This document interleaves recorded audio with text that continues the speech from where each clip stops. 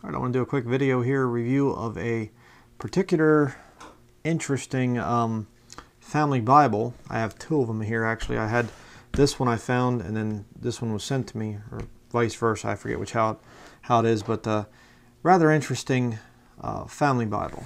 Let me show you. So here you have it, this Holy Bible here. See what's so interesting about it? It's Masonic. This is a Masonic family Bible. Show you some interesting things in this thing.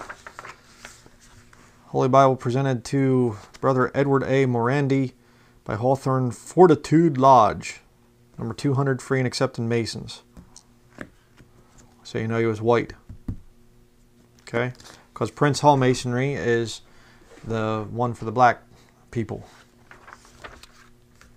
Okay, there you got the effeminate blonde-haired Catholic Christ. Genealogy record, children's record, grandparents, blah, blah, blah, great-grandparents. Keep going here. How about that picture right there? The fatherhood of God, the brotherhood of man.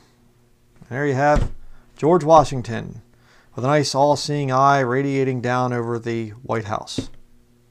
Nice imagery there. And if you don't understand the Masonic thing here, the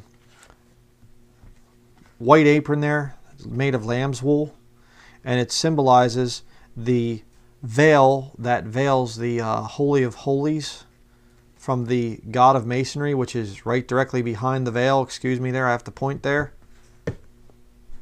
That's the God of Masonry. You see the square, you see the compass, you know, this thing here, right there, the G in the middle, does not stand for God. It does not stand for geometry. It stands for generativity. What is the downward pointing there, the compass? The compass is symbolizing the male. The square is symbolizing the female. What do you get when they come together? Generativity. It is a sex symbol. Okay? Here you have Masonic presidents of our country. Masonic presidents. I'll zoom in here so you can read a little bit better. George Washington, Mason. Thomas Jefferson, James Madison, James Monroe, Andrew Jackson, James Knox Polk, James Buchanan, Andrew Johnson, James Garfield, William McKinley, Theodore Roosevelt, William Howard Taft, Warren Gamaliel Harding, Franklin Delano Roosevelt, Harry S. Truman, Gerald Ford. Okay? Interesting. We zoom out here. Here you have the Masonic thing of the building of the temple. Building of Solomon's temple. And you have the whole Hiram Abiff and all this other stuff. Masonic folklore. There they talk about the building of Solomon's temple. Okay? Here we have some more things. It doesn't have that stuff filled out there, but officers, Hawthorne Fortitude, Lodge number 200. There's different officers, 1993. Here you have the Order of the Eastern Star symbol, officers, chapter of Order of Eastern Star, visiting brethren and friends.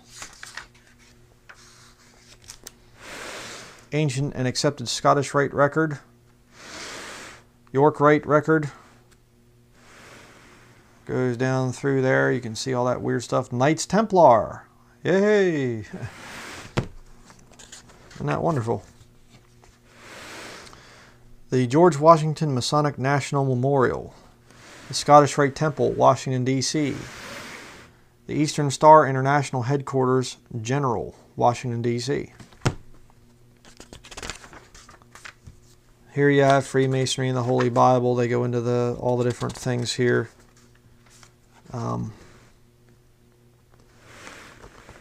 But you know, they go into all this different stuff, all the different rites and all the different things.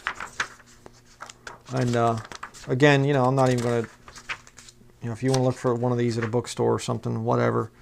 But Questions and answers relating to the history and work of Freemasonry and of the Eastern Star, not of a biblical nature.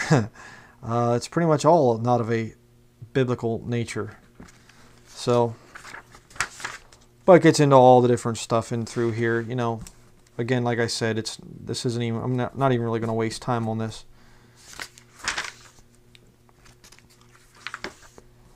Biblical Index to Freemasonry. Yeah. Really, really weird stuff in this thing. Growth of Freemasonry in recent years. So, get into King Solomon's Temple. They talk about the Bible. Calendar for daily reading. Biblical character building chart. Lenten season for 100 years. Making a success of the Christian life, including material for personal work. Sure, yeah, that's going to be something the Masons are really interested in, I'm sure. Life and teachings of Jesus Christ. It's got all this stuff in it. Bible questions, and then it goes into the book of Genesis. Okay, I don't know if there's any other pictures in here that would be of any interest. It's been a while since I looked at this thing. But again, I got to clean out my library. So you can see that the text is actually fairly nice and whatever else, but you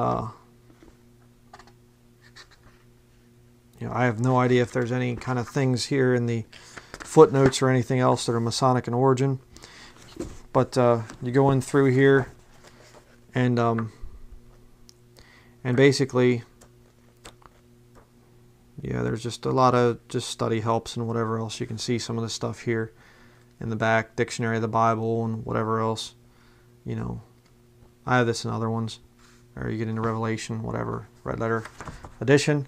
You say, well, Brian, what edition is that? What version is this? It's a King James version. Oh, no, it's a Masonic conspiracy. The King James is a Masonic Bible. Well, it is true that the Masons do exclusively use the King James Bible. You say, why is that? Why would they fool around with something that isn't the Word of God? I mean, if you get Satanists, you know, the devil comes along, he's quoting Scripture. Why would the Masons use something like the NIV? Why? You say, well, but I heard that King James was a high-level Mason and that the whole thing behind the King James Bible, it's all a Masonic conspiracy. You know, I heard a guy say the one time that it's, was a guy, Francis Bacon, that he was the one that actually wrote the King James Bible. Well, if that's true, then that was a really stupid thing for a bunch of Satanists to do, because the King James Bible has led more souls to the Lord Jesus Christ than any other Bible in history. And there was the anti-Masonic party that just about ran these weirdos out of the country of America.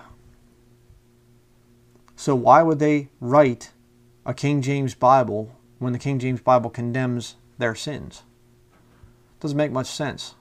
Okay, don't fall for that conspiracy stuff. There's some of this David Bay cutting edge type of nonsense, foolish nonsense, where they're saying the King James Bible was a Masonic conspiracy and Francis Bacon was behind this, all the stuff like this. That stuff is nonsense. Total nonsense. Okay, this thing here proves the fact that the Satanists are going to try and blaspheme the Word of God. They try and corrupt the Word of God by bringing out their own editions of it. That's what this proves. You see, what are you going to do with it? I'm going to get rid of them. I'm going to burn them. You see, but it's the King James text. King James text, but it's wrapped in a very corrupt thing here. You know, and you know, the thing is, I would cut the pages out and stuff like that, use them for scanned whatever else. I don't even know. But you know, is the text okay? I haven't really checked it. I'm not really sure. You know, I don't know. I don't know about the footnotes here. I don't know about some of the stuff that's being written in here. I have no idea. To me, I have so many of these things sitting around, so many King James Bibles.